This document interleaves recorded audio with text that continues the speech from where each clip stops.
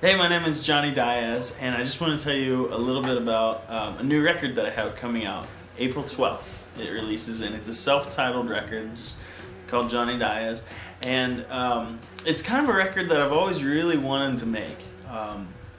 Most people know me from my song and my record called More Beautiful You, but what they don't know is that that record was actually an independent record. I did it on kind of an independent time frame and an independent budget and all this stuff, and that's actually what got signed. So this brand new record, the one that hasn't come out yet, is actually my first chance to really have kind of the team and the resources and the time to make the record that I really wanted to make. And one of the great things, in addition to great musicians being in Nashville, there's also great songwriters. And so this is, believe it or not, the 5th record that I've ever released and written songs for. I did some indie records and stuff. So when it's your 5th record, one of the challenges is, what do I write about? What do I cover that I haven't already covered before? And that's a little bit of a challenging task, at least it was for me. And so I was able to really take advantage of living in Nashville and being able to do what's called a co-write, where you team up with somebody. And with some of these co-writes, I was actually, I wrote some songs with a girl named Kate York that helped me write More Beautiful You. A girl named Mia Fields, she does a lot of stuff with the Hillsong Church and Hillsong United stuff. Andy Osenga from, used to be with Caedmon's Call.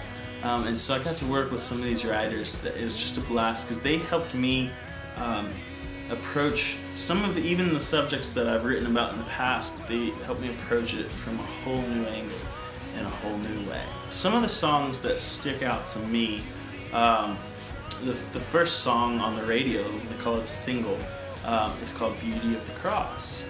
And believe it or not, that's the only song on this record and any record I've ever put out that I didn't write. Which is weird for me to say, but I was in Texas and I was hanging out with a buddy of mine named Jeff. And Jeff said, "Hey, Jonny, do you want to come to this Bible study where I lead worship?" And I said, "Sure, sounds good." So we get there, and little did I know, it was an arena filled with 8,000 college students. And I was like, yeah, everything really is bigger in Texas.